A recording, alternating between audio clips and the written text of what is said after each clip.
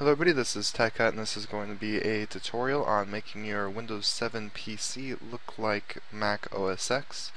So to do this we're going to use a program called CustoPack Tools, and it's actually a very nice program. If you don't like the Mac theme, there's a tons of other themes that I honestly think are better.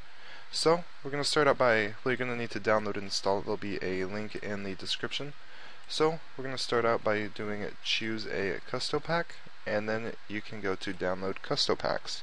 And then it will open you to the CustoPack galleries, and here are all the available themes that you can choose from. But for this video I'm going to show you the Mac OS X Lion theme. So I'm going to download it really fast, and it should automatically begin downloading pretty soon. And there it is. So what I'm actually going to do is I'm going to close this out, and I'm going to wait for this to download, and then when it's done I can move it to my desktop, close out my internet browser, and open up the downloaded file, run it.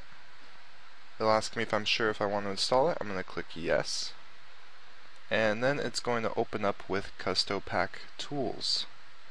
So here it is, and then you can see some previews of it to see if you're going to end up liking it. It changes the start menu, the login area, changes just about everything except for fonts. So I'm going to select an option of installation. You're going to want to do the classic installation and then go to your next step. Now I am going to cut the video because this does require a computer restart, so you can favorite this video or bookmark it and then do everything I just did and restart your computer. So I'm going to stop the video, I'm going to make sure I agree to the agreement, and then I'm going to click Install CustoPack.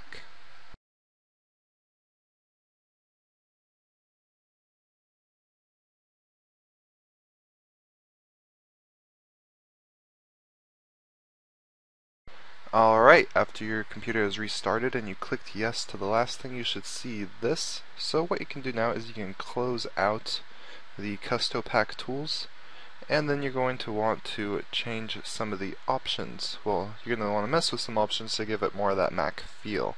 So you're going to want to start out by right-clicking on your taskbar, going to Properties, click Use Small Icons, and then move the taskbar screen location to top and hit Apply.